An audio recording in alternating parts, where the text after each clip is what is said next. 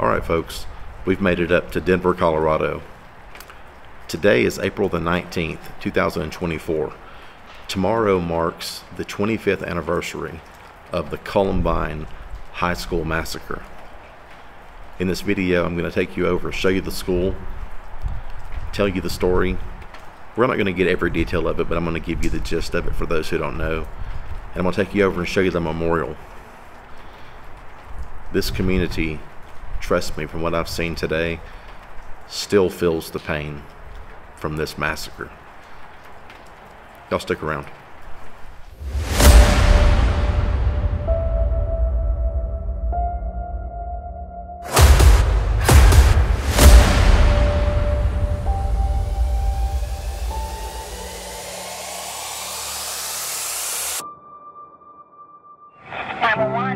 Yeah, but this is Sharon at Columbine High School. We have shots being fired. Okay. The guy is in a black trench coat. Jerry's a bad guy. They just shot somebody inside the cafeteria. I'm going to have to try and get out of here and call you back.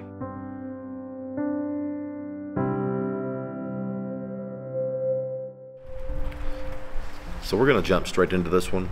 I'm going to give y'all a bit of an overview on the two shooters. I'm not going to spend a bunch of time on them because I don't like doing stuff like that. I feel like it gives them glory, and that is the last thing I want to do on this video. But I do want to give you a little bit of an overview just to kind of give you a sense of what we're dealing with here. Okay, Eric Harris was born on April the 9th of 1981. Okay, he was born in Wichita, Kansas. The Harris family relocated often due to the fact that his father was in the United States Air Force. He was a transport pilot. His mother was a homemaker. She pretty much stayed at home, took care of the family, all those things. The family moved from Plattsburgh, New York to Littleton, Colorado in July of 1993. Now that happens to be the same year that his father retired from military service. The other loser in this story, co-conspirator, was a guy named Dylan Klebold. His full name is Dylan Bennett Klebold. He was born September the 11th of 1981. His parents were both pacifist, and they attended the Lutheran church with their children. The whole family went to church together, everything I've read. Both Dylan and his older brother both attended confirmation classes. And apparently that, I'm not real familiar with the religion, but apparently that goes in line with the Lutheran traditions. And just as his brother Byron, Dylan was also named after a renowned poet. In this case, Dylan Thomas. Some little facts sometimes when you get into these things just kind of turn your stomach the wrong way. That's one of them, I guess. Of course, his parents would have never known. But still, that's just one of those little things that get to me. Now, Klebold, he attended Normandy Elementary in Littleton, Colorado for first and second grade before he transferred to what they call here, it's called Governor's Ranch Elementary. And he became part of a program that they refer to as CHIPS. Now, that is the Challenging High Intellectual Potential Students Program. Now, like I said, I don't want to get too much into their story, telling too much about them, and I do have to say their names quite a bit in this because I have to distinguish who's doing what and all that, so excuse me for that. I'm going to give you all a little more background. We're going to try to move on, okay? In 1996, Eric Harris was 15 years old. He created a private website on AOL. This website was initially set up to host what they call first-person shooter games, such as Doom, Doom 2, games like that. Now, Harris went on to create a blog. Now, this blog's sole intent basically was to catalog and categorize his vandalism and mischievous actions.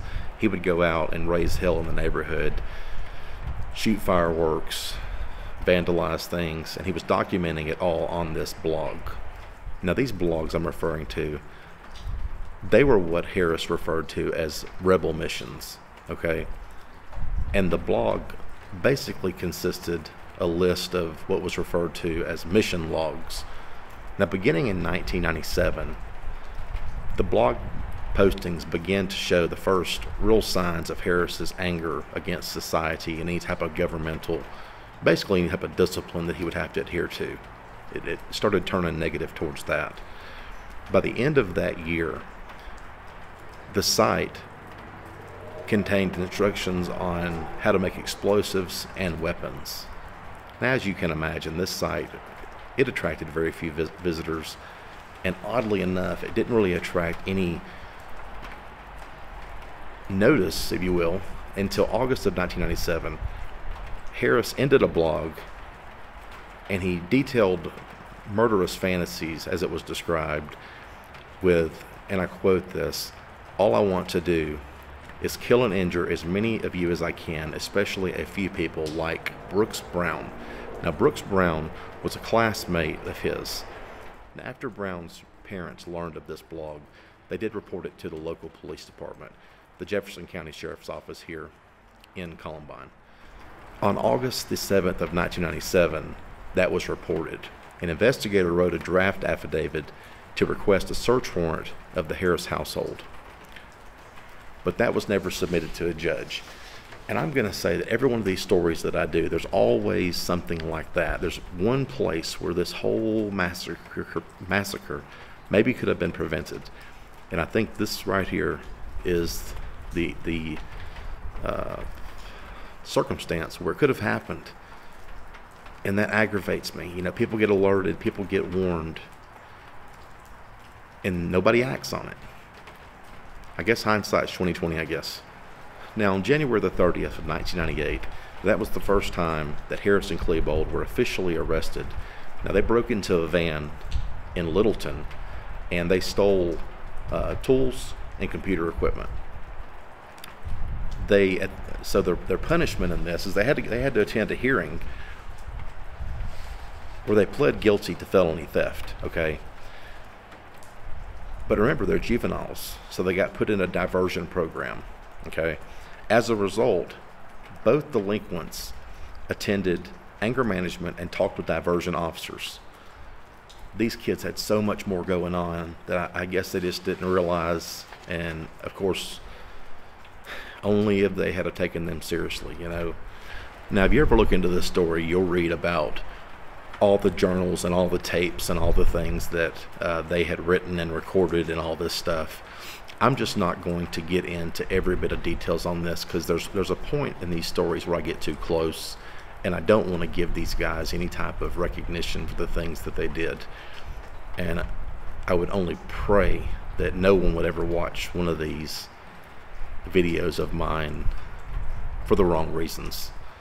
So I just don't want to go too deep into that stuff. It's out there. If you want to find it, you can, but a lot of that stuff is listed on the kind of sites you really have to look for to find stuff like that. It's not really for public knowledge. So now we're going to jump straight ahead. I'm freezing out here. I got to tuck my arms in my pockets a little bit. Once again, I'm sorry we're having to film it this way, but it's snowing and raining out right now, and if I stood out in this, it's a very, very wet snow. It has died off a little bit. I'll insert a little snippet now of what it looked like earlier. And y'all may not realize this, and I wasn't going to say it in the video, but this is the second time I've had to do this. I actually recorded this whole video about 45 minutes ago, and at the end of it, I realized my microphone wasn't plugged in. So now this is take 2 for the whole thing, so I'm freezing at this point. Now, they do state that at about 11:19 is when the massacre started. Hate to use that word, but that's when it started.